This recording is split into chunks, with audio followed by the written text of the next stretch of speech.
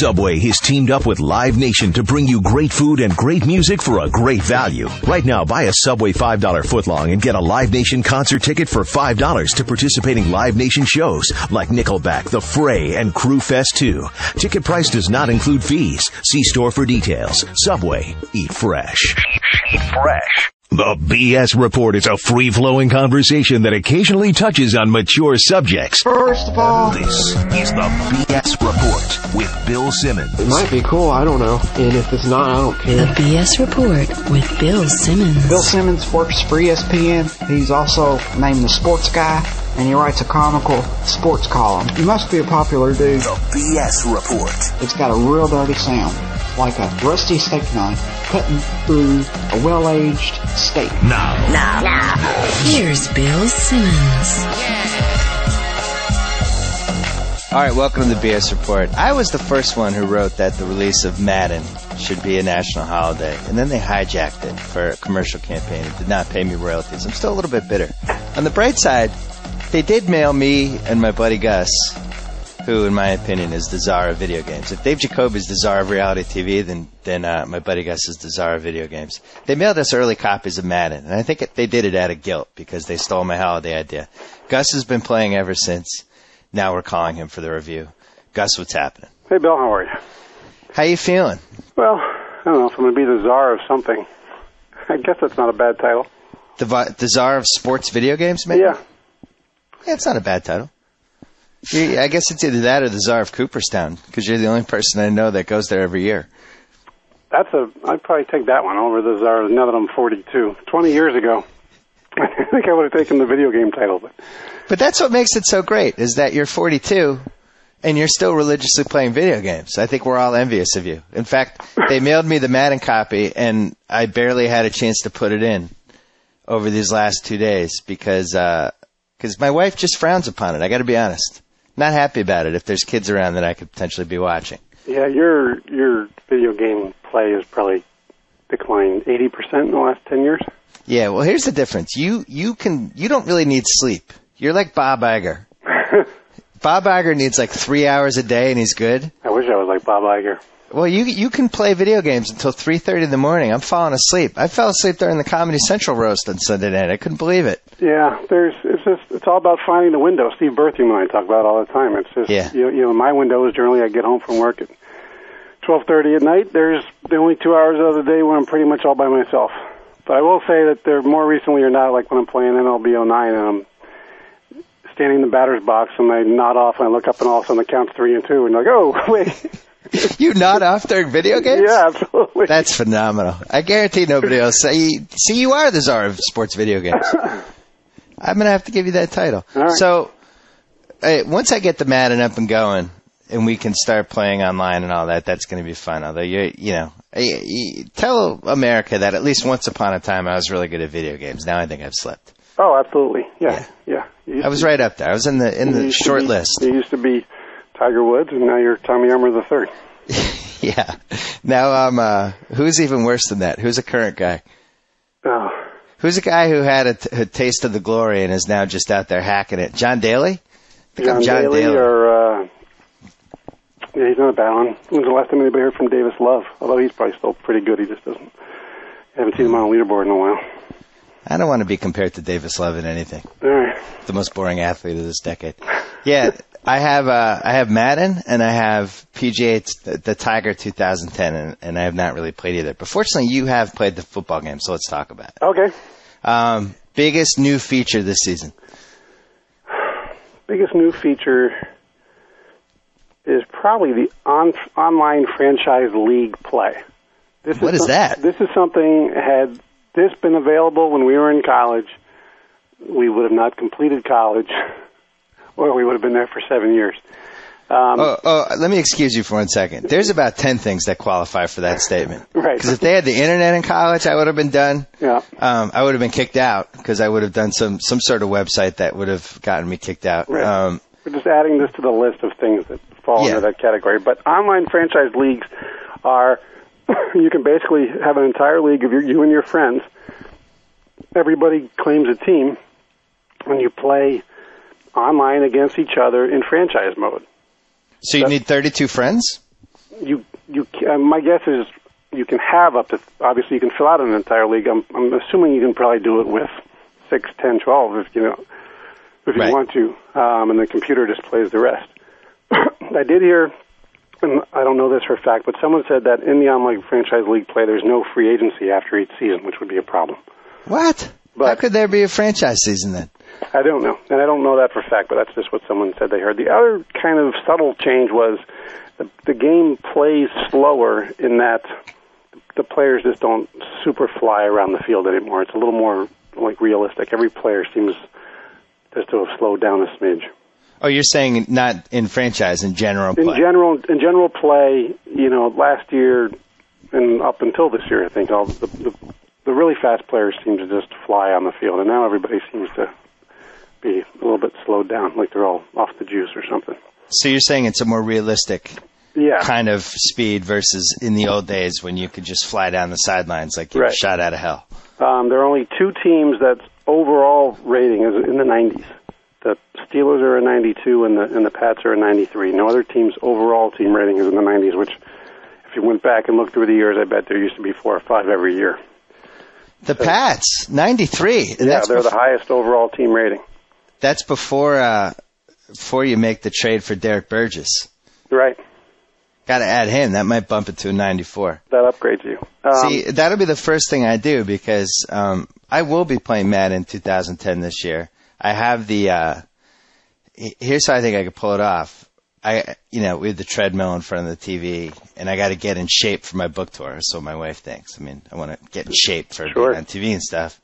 So playing Madden on the treadmill. Well, yeah, hitting the sticks. That's good for the dexterity, which is good for your fingers, which when you have to sign all those autographs. Yeah, I need to build up my wrist and hand strength. Yep. And I need to get in shape so when I go on TV, I'll not look chubby and old. Let's see some other cool stuff. There's now a fight for the fumble element. What's that? Where on some fumbles, the ball's on the field, and then it'll say on the bottom of the screen, press the circle button repeatedly, then it changes to the triangle or the square, and you have to press those buttons really fast, like you're in the pile fighting for the ball. And how quickly you're able to push those buttons determines whether or not you get the ball or not. Oh, no. I hate stuff with that. I'm bad at that stuff. Yeah, You're good at that stuff, though. Yeah, well, I was slowing down to my old age. There's some new animations. You get a lot more like ISOs on the ball carrier and the tackler as the tackle is happening. Once basically the tackle's wrapped up, but they're still falling to the ground, you always kind of get a tight camera shot on those guys. There are a lot of times, as the quarterback is getting hit and he throws the ball, instead of getting off a good pass, the ball kind of pops up in the air, and you get a couple of those, is the lineman going to grab it kind of moments. Oh, the flutter. Yeah, the flutter. And actually you get, if you complete a pass throwing a duck, you get a little trophy popped up for me today when Kyle Orton, believe it or not, threw a duck. And it said, complete a duck. There are all these little trophies that you can, I picked off Tom Brady and got a trophy for intercepting him. You just mentioned how Kyle Orton threw a duck, and I was like, that's weird. Why would Gus be playing the Bears when he loves the Broncos? And then I remembered, oh, yeah, Kyle Orton's your quarterback now. Yeah, this is the least excited I've been about a Madden game probably ever because you went from Jay Cutler to Kyle Orton? Yeah. Well, for lots of reasons, starting with that. But I go to play an exhibition game against the Raiders. It says Raiders overall rating 70, Broncos overall rating 71. Oh, no. That is just a stomach punch of the worst kind. And that's before video Brandon Marshall gets into a video domestic violence incident, gets suspended from your fake team. Right. So, plus, I have to learn the 3-4 defense, and I have to learn Josh McDaniels' offense. It's like this whole new, where's Cutler, where's Shanahan, I've had pretty much greatness for the last 15 years, minus, the Brian Greasy years. Well, the Broncos have always overachieved in Madden compared to what their actual talent was, with the Terrell Davis era aside. But, this decade especially. Yeah. It was the team was always better, and you always were getting these weird ratings with guys that didn't deserve the ratings, and I don't know, it was making me mad. This is a cold bucket of water dumped on my Madden head. Well, let me ask you, why can't you just trade for Jay Cutler? What rule is in place that prevents you from doing that? The rule. I say none. The rule that says when your ex-quarterback goes on radio and says that your fans aren't nearly as good as his new team's fans. Yeah, that was tough. Then I don't want to play with that guy anymore. You know what? I'm looking forward to playing against him and trying to break his leg, which leads me to probably the thing you're going to like the most. Oh, Brett, leg breaking's back? Not quite, but I was playing the Browns today. Game 2 is in season mode. A guy for the Browns is running down the sideline. One defensive back pushes him out of bounds. My other defensive back hits him 5 yards out of bounds, and the flag flies. The late hit penalty is back in Madden. Oh, beautiful. Yeah. So you can actually... Unnecessary roughness. So that means I can take shots at the quarterback. I'm guessing, yeah. Thank God. It's been such a long odyssey to get us back to that point. You know, we've talked about this before, I'm pretty sure, but, you know, in the mid-'90s, this led to actual fights between guys who were playing because you could cheap shot the other guy's quarterback and really knock him out of the game. Yeah. It became this thing like it was understood that you didn't do it, but if somebody did it, it really would get ugly. With all the memory that they have on available to them now, you should almost have like two kind of modes of the game. So if you want to play a realistic, this is football mode, fine. But if you want to go back to, you can crush the quarterback after the play and the ambulance drives on the field mode and play it like a video game, that should be available to you too. We have made that argument, and I cannot think of a good counter why that can't be the case. It should be, if you can change the lengths of the quarters, and you can do, you know, adjust all the artificial intelligence for penalties. You can create a team and put a stadium in Greenwich, Connecticut, and boot the Jets out of the AFC East and put in the Greenwich Tigers if you want to. Can you do that? Yeah. Wow. Yeah. I tell you, that might rejuvenate the Greenwich economy. I don't know where they'd put the stadium though. It'd be tough. Clear some down at the bottom of Greenwich Avenue on the right. You clear out that park. You know, they're always retooling Greenwich Avenue. Let me run through some quick other stuff that's in there that's cool. Late in the first half, only like 3 seconds to go, the computer had to kick off, and they did the squib kick instead of kicking it deep. That's a new one. Yep. I like that one. Offenses have the Wildcat offense available to them now. Ooh, the Wildcat. Kind of amazing that wasn't available before this season. Kind of shows you the Miami innovation there. Yeah. Faster fatigue for players. Guys are getting much, you know, you could go like a whole drive without guys basically getting tired. Now if a guy's not a good stamina guy, he'll get red and much more quickly. So like fat defensive linemen? And offensive linemen or bad receivers who aren't in great shape or whatever. Or like if you have Lendell White, you can't rush him 8 times in a row. No. He's going to have to come out. Right. Does the computer take the guy out, or do you have to? Depends on what you set it for. If you set it for, 80% whatever, then he'll come out when he gets below that level. Oh. There are pregame flyovers, which is kind of cool. Players look up and like 5 planes fly overhead. The running has always not been good. It's always been very robotic.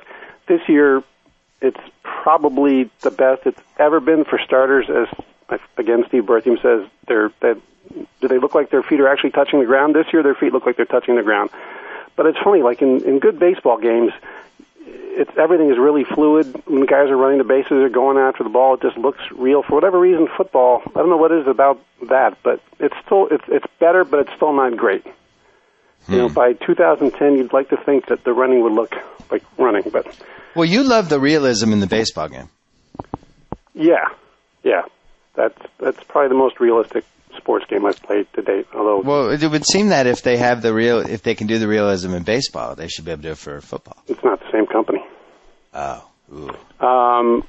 What else? The Weather Channel sponsors weather reports before the games, which was new. Last year's and this year's Snickers is involved in the game, and so like when it's time for the coin toss, it says choose CHEWS wisely. And then before the game, it says prepare for the competition. So because this is right up my alley, I immediately thought, well, that means like Adam Vinatieri would be the play Snicker. So I thought of you during the John Lester on Sunday night when I was wondering if they're going to cut to his brother in the stands, Mo. You're the only one who would have laughed at that joke. That's why I'm here. Yeah, that's why you're here. I played the Bengals, and they've added a few new animations this year. Like you get the cutaway of the quarterback talking on the phone to someone upstairs, and Carson Palmer looks like I think it's Shrek the Third when Shrek turns human. Yeah. Carson Palmer looked just like that guy. And Josh McDaniels looks just like the dad in Stand By Me. Dan Lord? Oh, no. Who went on to be another guy in lots of other movies, too. The dad in Stand By Me. Which dad? The only dad. No, Richard Dreyfuss. No, sorry. The dad of when they're young, and he like at the grave, he's like, oh, okay. He dreams his dad tells him that could have been you. Gotcha. Yeah, that guy. He went on to play. I think he was in The Matrix. You know, that movie has taken on a whole new type of identity ever since Kiefer Sutherland became Jack Bauer. Stand By Me, yeah. Yeah, because when he confronts the kids at the creek and he's got the bleach blonde hair, he's like kind of it's basically like young Jack Bauer. Yeah. It's like, oh my God, Jack Bauer's gone off the deep end. Well, he also says that like this isn't over, and he hasn't forgotten about. He's like going to get him eventually. So maybe that could be like an episode of 24, where 30 years later he tracks down Will Wheaton and a flashback. Did he scream, "Where's the dead body?" and exclamation point? Where's the dead body? Where's the dead body? All right, keep going. And I think most of their other improvements are really just for online play. You know, that's really such a big deal now.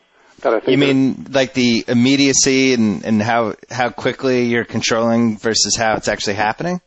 Yeah, it's just I think most of their attention has been given toward making people who play online happy, like having the online franchise leagues and things like that. I think very few people are like you and I might be, where we're just going to play franchise mode 90% of the time. Although I did play a lot of online last year. What's the longest you went? Like 2018? Didn't you get to 2018 once? Oh, in franchise mode? Yeah. Yeah, back in the day I probably played like the duration of Terrell Davis's career to see how it really should have turned out. Yeah, I remember you going like 15 years one year. You know what's funny is there was a stretch where like pre-Cutler, still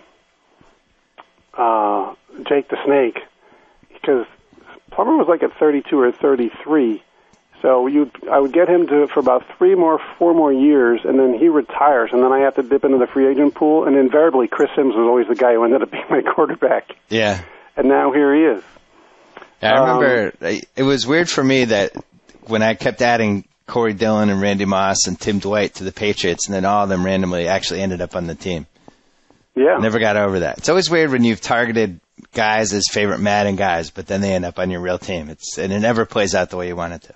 Now, I think they had this last year, but it seems like it's a little better this year. Maybe they did nothing, and they'll listen to this podcast and say I'm an idiot. But for a while there, the little juke was gone. And this was another big Berthium rant with the college football game, that you can only, if you did a juke move, it always had to be like the exaggerated move. But the little juke is key to like work your way through the line of scrimmage between the tackles to try and get the running game going. Mm-hmm. But so Madden has it, and they definitely had this last year, where if it's Jamal Lewis, he can't do a little juke. If you hit the right stick with him, he just kind of lowers the shoulder and tries to plow over people. But if it's a No-Sean Marino type, he does the subtle little juke move, and that seems to me anyway, it's working better than it did last year. Maybe it's the Broncos didn't have the right kind of back to do that move last year, but the little juke, at least in Madden, is back, and that's important. Who is doing the announcing? It's Tom Hammond and Chris Collinsworth again. And then at halftime, you get Fran Charles and Alex, what's her name, from the NFL Network. And Alex Flanagan? Yeah, and they give you highlights of your game. They give you scores from around the league, some league leaders from around the league. So it's fun. The highlights from your game is kind of cool, and you get that when the game is over as well. I think out of all the slates I've ever had professionally, the one that wounds me the most is that they've never asked me to do anything in Madden. Where, why couldn't I have been Fran Charles? They do a thing even after their game called the Extra Point, where you can look at, they kind of give you a synopsis of other games, like 2 or 3 other games of the week kind of thing, and then they preview your game coming up.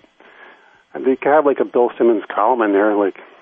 Yeah, just anything. Just throw me some sort of bone, for God's sakes. Tony Bruno's radio show was on there for like 5 years. Yes, that's true. How do they decide this stuff? In a vacuum. Yeah, apparently. They have steerable tackles this year, where you use the joystick to you basically can do the hit stick from any angle, which is pretty cool. There's now gang tackles where on defense you hit the joystick and you can pile up like 8 or 9 guys on the ball carrier. And on the flip side, as you're running the ball, you can drag guys for the yards. And then one of the nice cool things on pass rushing, if you're controlling a defensive lineman, you move the right stick kind of left and right to shake free of the defensive lineman and to rush the quarterback. It makes it a little bit easier to pressure the quarterback. And if you play with the vibrator on, the vibration mode, yeah, I just said that, didn't I? Yeah. Well, then you're really multitasking. When you drop back in the pocket to pass, if there's pressure on you, your controller will vibrate, and you'll know it's time to get rid of the ball. I'm not a huge fan of the vibrating controller. I'm not either. For a lot of reasons. That's why I didn't know that this. I was just looking at the book to see what they added, and I saw that, and I said, "Oh, well, that's probably why I didn't know that they did that," because I never play with it on. I don't like the heart pounding thing when you're trying to kick a field goal and whatever. That's a little Let's sloppy. get to the big question in two parts. One, is Michael Vick available as a free agent? You know, I haven't looked at the free agents. I apologize. I have not gone in to look at their free agents. All right, well, a bigger question. You probably have to work through Tony Dungy to sign him. 2, would you sign Michael Vick and add him to your 2009 fake Denver Broncos? I might, because so far I'm not enjoying the Kyle Orton experience. You really have? That's shocking. I can't believe it. He runs, you try to throw like an out pattern, and last year Cutler would throw it, 80 miles an hour, and this year it's just not getting there quite as fast. And then you get there's the great Chris Collinsworth comment where if I'm like 7 or 8 of 9 with Orton, basically doing screens and dump-offs, Collinsworth says, Kyle Orton's not thought to be an accurate passer, but he's having a good day so far. That's bad. Yeah. When they're recording kind of like backhanded compliments for your video game quarterback. I got to say, there's nothing worse than having a bad video game quarterback. And I've had it all kinds of ways because, we had that stretch. It was the pre-Bledsoe stretch that was just abominable. Yep. Followed by the late Bledsoe stretch, which was really no great shakes either. And now Brady. And we've really hit some peaks with Brady over the years with his rating. Now, I wonder what his rating was this year. It was probably low 90s. But mobility was probably not as good. Putting in this game this year made me wonder what fans of really bad teams have been doing for the last 15 years. You know what they've been doing? They've been trading for guys on other teams. Because I could tell you that firsthand. Yeah.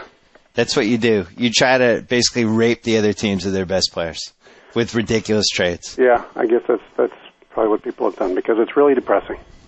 I remember looking across your offensive line and you got 74s and 75s and plus with the Broncos defense with the 3-4s now, like guys who were good last year, like Doomerville and Moss, they were like 80s as defensive ends. Now they're 60s as linebackers. Ugh. It's crushing. Yeah, I remember the year before the real Pats went to the Super Bowl. We went 6-10, and the team was awful. And it was a great Madden year. I think it was 2001 Madden, and that's when I was really playing it nonstop.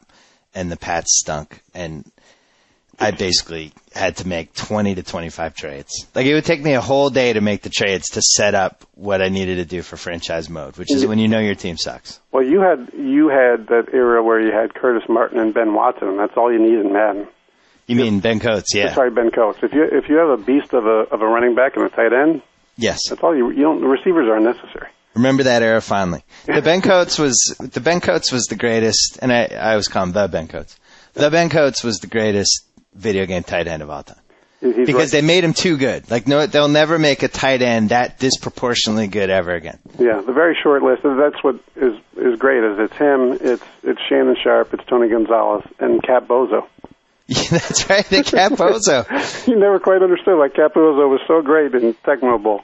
Well, I think we do understand. I think the guy who made Tecmo Bowl was a Bears fan. Because he also made Willie Gault really good. That's true. And he stunk in real life. So you would sign Michael Vick? That's as soon as I get off this podcast, I'm going to go look into that.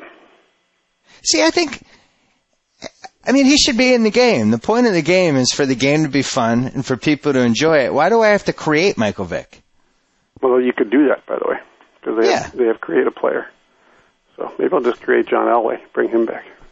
Do you? I don't think you've been on the podcast since the tragic Jay Cutler events. Since his departure or since his radio comments? No, since his departure. No, probably not. I don't think you have been. I think I was meaning to have you on, but you went away, and then it wasn't really a relevant story anymore. Before we switch gears, let me quickly just put out a plea to everybody who plays Madden online. Yeah. Just play like a normal human being. If you're losing 14-7 at halftime and you have to kick off, don't disconnect, don't pull the plug, don't quit. Just play the game. Online play can be fantastic if you get a good player and someone who's just playing the game the right way. But it can be really. I don't want to spend 45 minutes of my time to get a lead in the third quarter and then have you disconnect so you don't have to take the loss. If you're going to play online, be a man or a woman, take your wins or your losses as they come, and move on. Do people do that? Yes, yeah, and it happens in the baseball games too. But there's a way that, like, if you turn the machine, you just turn the machine off. That way, they don't get a loss registered to them. Or you pretend like your wireless signal went out. Yeah, basically. So basically, all you have to do is unplug your router and your router, and you don't get a loss. Yeah, or just turn the machine off, turn the PS3 off, or whatever system you're playing. Well, why can't they keep track of that? And like the most people who have gotten out of a loss, like once you get over 10, you're not allowed to be in the league anymore. What they do is they track, and they call it disconnects, and they track disconnects. So like if you want to go into like a lobby room to pick someone to play with, you can look at their profile. But if you just do play now, or it just matches you up with any random person, you can't see that. God, can't you have a fake experience with a random stranger anymore? For God's sakes. What's this world coming to? It's pretty sad. Awful. All right. So Jay Cutler. Yeah. So at the end of the season, last Broncos season, not really an ideal season. Didn't really work out. Nothing really happy about it. But you still had a good offensive coach, and you had one of the best young quarterbacks in the league. They had a great offense. And a great offense the reason you didn't make the playoffs was not because of your offense. For the most part, although not great in the red zone, but yeah. Still felt good about the offense. It was addressable. There were ways for it to even get better. Yep. That would not have taken a lot of effort. Right. So within 4 months, you lose your coach. Yep. And your quarterback. We're still not even sure what totally happened, but your quarterback is now in the Bears. And as Mike Lombardi pointed out, you got 2 number ones and a number 2 for him. But one of the number ones that Chicago gave up, basically they took Jay Cutler with that pick. Yes. So basically they traded a number 1 and a number 2 for the right to take Jay Cutler 17th in a draft that he would have gone first. Any sane person makes that trade. You guys get 2 number 1s and a number 2 and Kyle Orton. So for the downgrade from Jay Cutler to Kyle Orton, you get 2 number 1s and number 2. I don't know. I'm not totally happy about that if I'm a Broncos fan. Am I wrong? Well, if you go back again to the end of last season, when Mike Shanahan's my coach and Jay Cutler's my quarterback, and then you look at the changes that they made to the defense this year, bringing in Dawkins, Andre Goodman, I think it's Andre Goodman, the cornerback. They upgraded the defense at least enough this year that with Cutler, they're going to win 10 to 12 games, I think, although their schedule is horrific. So it's just crushing. But the flip side of that is you don't want the guy who is going to just be a total nut job because someone called to ask if they'd be interested in trading him. Right. I mean, this is professional sports. This happens all the time. He seems a little thin-skinned. Yeah. I mean, if my boss came to me and said, "You're my guy. We're never taking you off your job," and then a month later, someone at some other place is available, and they look at him, am I going to be mad that now he's changing his tune? Probably, but I'm not going to sell my house and say I'm not coming back to work here anymore. Now I don't make what Jay Cutler makes. It's a little bit different, but it seemed like a total overreaction on both parts, because that first meeting where they supposedly got together and McDaniels didn't do anything to make it better or make him feel better. Oh, it's well, how old's the guy? 15? I mean, well, that was part of the problem. Is you had a 25-year-old and a 32-year-old, or however old McDaniels is. Yeah. Trying to handle this, and it escalated really quickly. It really got out of control fast. So I've looked at the schedule. I have the Broncos 4-12 this year with a 10-game losing streak in the middle of it. Yeah, and without going into the gory details, I doubted you, and then you read through the schedule, and it does seem pretty possible. It's like from game 5 to game up until 16. Yeah. They open at Cincinnati, which I have as a loss, but winnable. Then they're home against Cleveland. And, 2 games against the Raiders. Figure split at home with the Browns or with the Chiefs, but you don't think there's any sort of Ewing theory potential for your team? It's hard to say with what the Brandon Marshall thing is. If he wants to play and be Brandon Marshall and say, you know what, I'm just going to raise my value through the roof, but if he wants to be a cancer in the locker room or gets little nagging injuries and keeps them off the field, yeah, they're going nowhere. And even if he plays great, I'll say the one good thing out of all of this for you and for the other Bronco fans. Please tell me, because when your baseball team is desperately out of it and your football team isn't looking good and you don't follow the NBA anymore, it's a long sports year. Yeah, it can be. So thank God for Madden. Here's the good thing. Jay Cutler made it easy for you guys to come to grips with what happened by being such a jerk. Yeah. And by throwing that thing out about how the Chicago fans were so much better than the Denver fans, which was just a terrible move. And I don't know. Just, by the way, why twist the knife, Jay? And why didn't he say Bears fans are a 10? He said they're a 9. Oh, that's true. I didn't even think of that. He's not even smart enough to say his own fans are a 10. Maybe he's just not smart. I mean, maybe that's what this all comes back to, is like his behavior during this offseason has been the behavior of somebody who doesn't seem like he's playing with a full deck. Seems like a strange, oversensitive, not that smart guy. And now, with that said, I think that trade was phenomenal for Chicago. And they haven't had a good quarterback with a good arm since I can't even remember. Yeah. So, and their fans are so fired up for them and for him, and the upgrade of whatever they've had for years and years versus what they have now, I think is going to be a good thing for them. I was reading the other day where someone was suggesting that, last year Cutler was kind of the one who looked at Eddie Royal in preseason when he was just doing special teams and said, that guy needs to play more on offense. Yeah. And if he can do for Eddie Royal what he did for Devin Hester, yeah, then they're going to have something. Yeah. Well, he made it easier for you at least. You're not going to be lamenting, I wish we had Jay Cutler, because he dished you. He said you were a 6. Yeah. Even a 6.5 would have been better. At least you're like in the ball. Like he basically called Denver fans a B-. Yeah, because you know who were number 6 for the Broncos? Bubby Brister. So he basically called us Bubby Brister. Yeah, it's tough. By the way, is this the first Madden ever where it doesn't just roll off the tongue? Madden 10. Madden 10. Madden 2000, Yeah, you're right, because it was Madden 90 or Madden O. You're right. Well, so next year will be Madden 11, Madden 12. Yeah. Yeah, kind of, you're right. But my 6-year-old Jack wants to please say, Daddy, can I play Madden 010? Because it's just easier to say the O first. Maybe say 210? I don't know. Hey, before I let you go, tell everybody about your thing about how even though baseball is on too late and the kids miss the games, video games has enabled your sons to connect with baseball. Yeah. By playing the baseball video games, my 6-year-old is a baseball savant at this point. To the point where when we went to Cooperstown this summer and my buddy up there took a Gil Hodges jersey out of the box to show us, and he said, "What's this?" And Jack said, "That's Gil Hodges' jersey." Yeah, that's pretty good. His number 14 was retired at Shea. Now it's on the wall at Citi Field. He's like that. But playing the game, he learned the rules of baseball because, he didn't know what tagging up was until he kept getting doubled off, and I explained it to him, and he says, so now he knows how to tag up. He understands what force outs are. He understands bringing in relief pitchers. He's learned so much about playing the game just by playing the video game. So when he goes out on the field and he's playing T-ball with other kids, when you play T-ball, you're supposed to hit and run to first base and wait for the next kid. Well, most kids will run and do the pounce on first base. They're happy to get there. Jack runs down the line through the base because he knows that's how it's supposed to be done.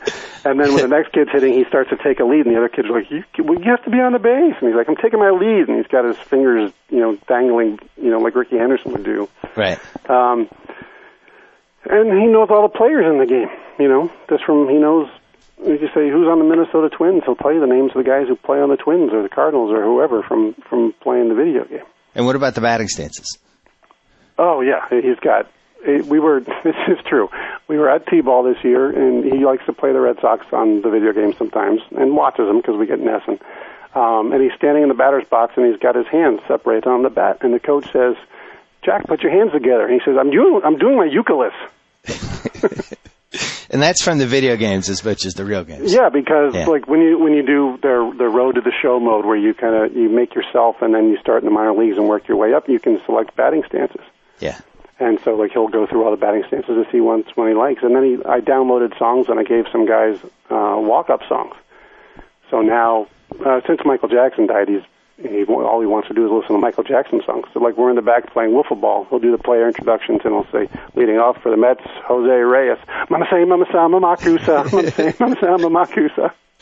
Wow, but poor Michael Jackson's kicking himself right now that he never got to meet Jack. Yeah. What, too soon? Probably. I don't know. I heard a few of those a little too soon on the Joan Rivers roast last night, too. So. Yeah, there were a couple. Apparently, it's never too soon. Couple too soons. The Kanye West mom joke. Wow. That one and that wasn't. We weren't nearly ready for that one yet. No, and then what was the one about Kung Fu guy? The David Carradine. Yeah, there were some lines crossed. Yeah. In the Joan Rivers roast. Yeah, see, this is what when they mentioned about how video games have ruined little kids and sports and all that stuff. Like, it's only ruined it if you only allow your kids to play video games.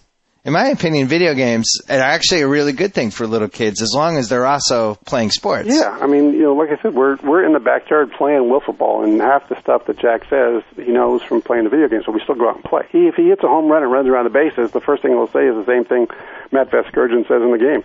That's the inside the park home run. That's all about hustle. Yeah. That's where he gets it from, and that's great. Yeah, that's pretty funny. You think, like, when we were growing up, playing in television football, we're putting in codes. 9816. Right. 7525. How much more sophisticated it is. I wonder if, like, potential, there's some 6-year-old right now who's going to be the next Bill Walsh because he's been playing Madden. Like, in his formative years, he's learned how to attack a defense. Right, he's doing creative play and all that stuff. You're not down with that theory? I think there probably are.